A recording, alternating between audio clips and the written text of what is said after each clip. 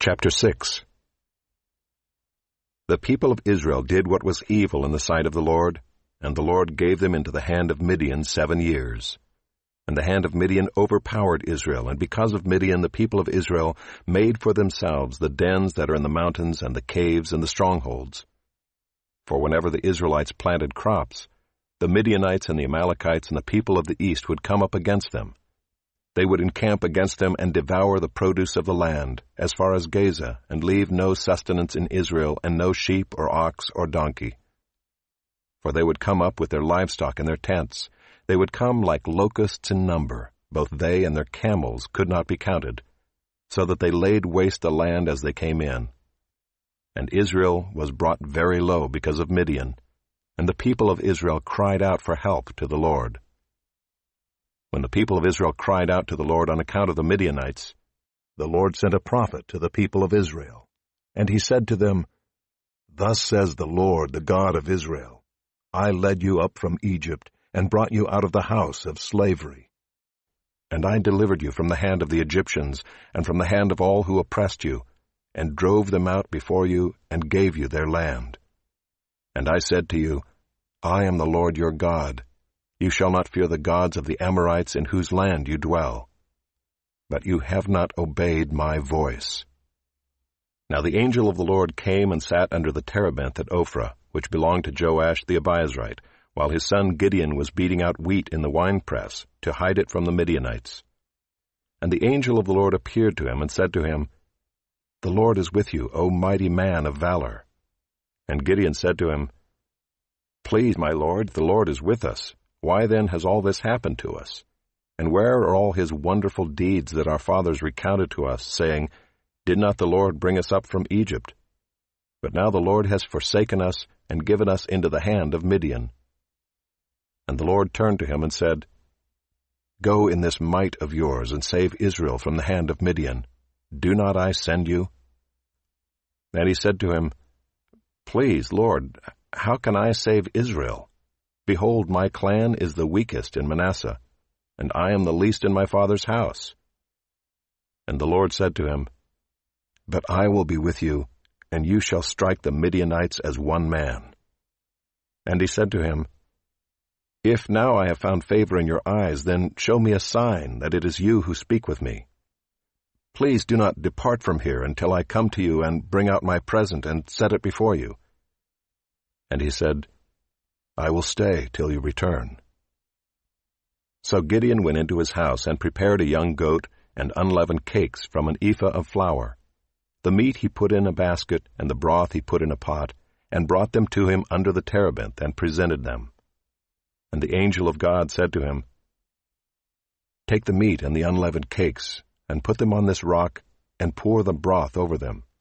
And he did so. Then the angel of the Lord reached out the tip of the staff that was in his hand, and touched the meat and the unleavened cakes. And fire sprang up from the rock, and consumed the meat and the unleavened cakes. And the angel of the Lord vanished from his sight.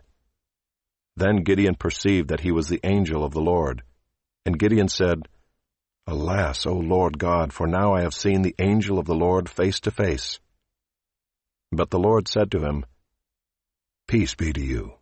Do not fear, you shall not die." Then Gideon built an altar there to the Lord and called it, "The Lord is Peace." To this day it still stands at Ophrah, which belongs to the Abiezrites. That night the Lord said to him, "Take your father's bull and the second bull 7 years old, and pull down the altar of Baal that your father has, and cut down the Asherah that is beside it, and build an altar to the Lord your God on the top of the stronghold here, with stones laid in due order. Then take the second bull and offer it as a burnt offering with the wood of the Asherah that you shall cut down." So Gideon took 10 men of his servants, and did as the Lord had told him. But because he was too afraid of his family and the men of the town to do it by day, he did it by night. When the men of the town rose early in the morning, behold, the altar of Baal was broken down, and the Asherah beside it was cut down, and the second bull was offered on the altar that had been built. And they said to one another, "Who has done this thing?" And after they had searched and inquired, they said, "Gideon the son of Joash has done this thing." Then the men of the town said to Joash, Bring out your son, that he may die, for he has broken down the altar of Baal and cut down the Asherah beside it. But Joash said to all who stood against him, Will you contend for Baal, or will you save him? Whoever contends for him shall be put to death by morning. If he is a god, let him contend for himself, because his altar has been broken down. Therefore on that day Gideon was called Jerubbaal, that is to say, let Baal contend against him, because he broke down his altar.